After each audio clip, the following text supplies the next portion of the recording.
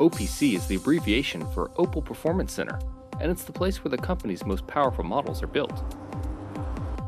The Astra OPC, introduced at the Geneva Motor Show in 2012, is known for its rounded shapes, its acceleration, and its braking ability. In the driving tests, it looks as if it weaves through the pylons.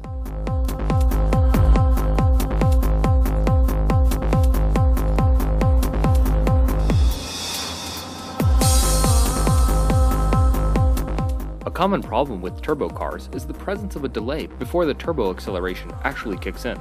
Not so with the OPC. The vehicle uses what's called the charging valve system pressure to keep the turbo constantly loaded. The German automaker is also proud of its newest engine feature, a sensor that adjusts the fuel injection system to account for air humidity, allowing for a level of efficiency that is barely higher than 8 liters per 100 kilometers.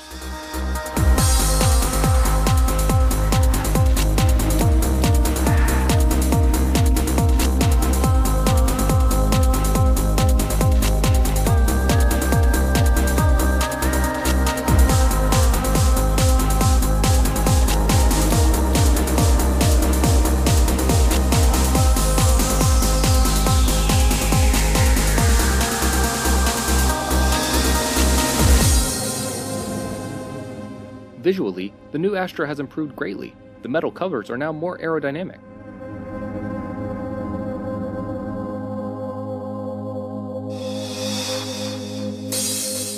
The front part, thanks to the new grille and headlamps, looks much more aggressive, and the 18-inch wheels only complement the sporty look.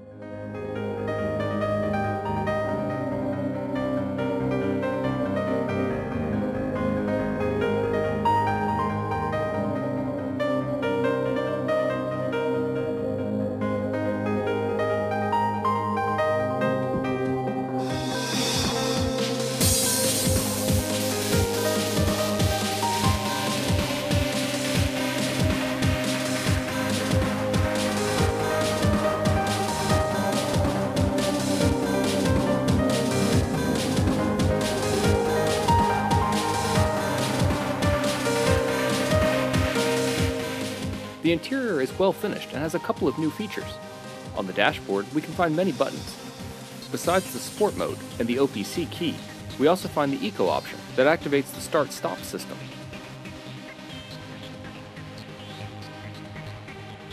The lateral support of the seats can be adjusted for a more stable position. The 2-liter turbo engine comes with 280 horsepower and a top speed of 250 km per hour with 400 Newton-meters of torque.